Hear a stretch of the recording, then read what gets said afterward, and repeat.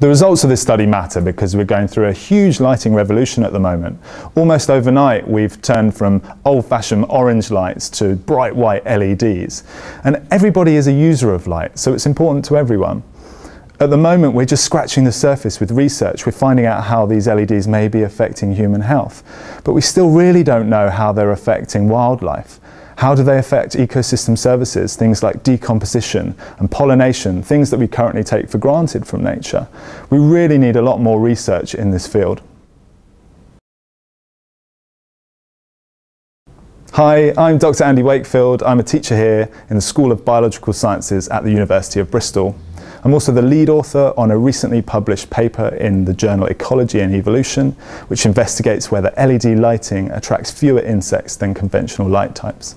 This study came about several years ago. I first started working within the Bats and Lighting Research Project here at the University of Bristol, and from that I developed my own ideas for investigating how light pollution was affecting insects.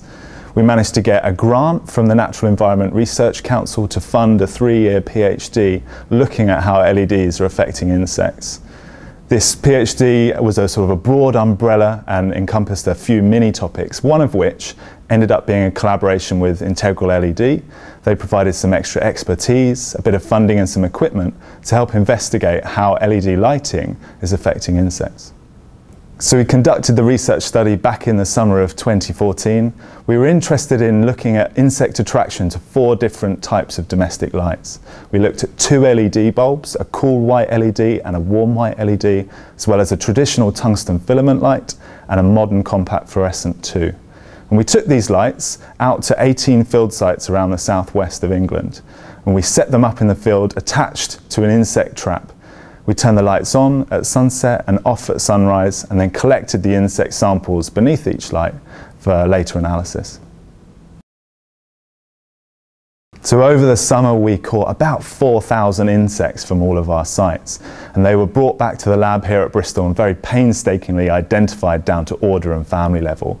We caught lots of flies, we caught moths, we caught beetles, hemipteran bugs too, and we found that overall the LEDs attracted about 4 times fewer insects than the traditional tungsten filament lights, and about half as many as the modern compact fluorescents.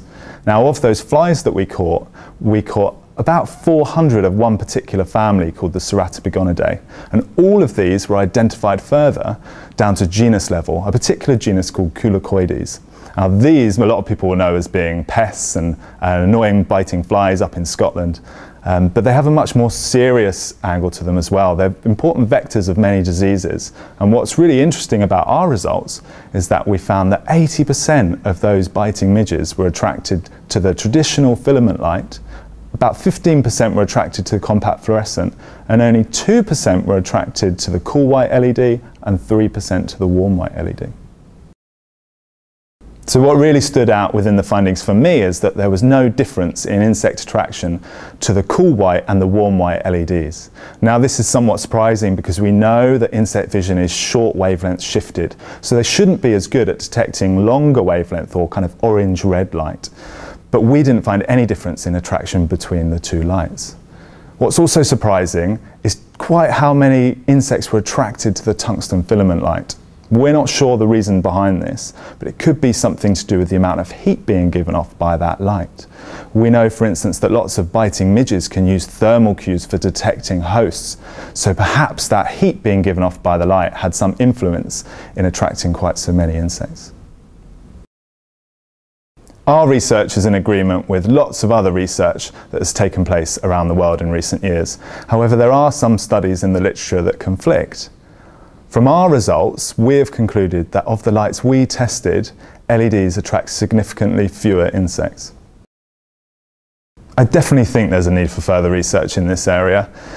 By the end of the decade, about 70% of all lights are predicted to be LEDs, and we're pretty keen to embrace the energy savings that LEDs can offer us, but actually we know very little about what impacts they may have on things like ecosystem services and on human health. I mean, for instance, we caught about 400 Culicoides biting midges in our study, and these are known to be important vectors of animal diseases.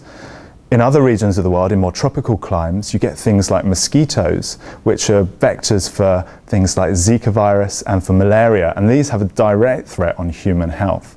So yes, I think further research in this area is vital.